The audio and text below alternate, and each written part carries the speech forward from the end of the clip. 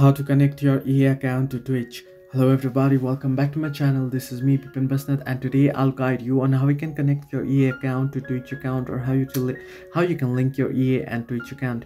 Now the process itself is quite simple and quite easy, so let me guide you through.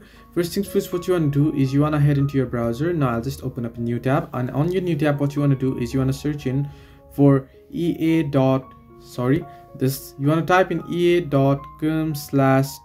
linking. Make sure to type in correctly or else it won't work. You can see here I made a mistake, so it's not showing up. So I'll just type in ea.com/Twitch linking and then tap on go.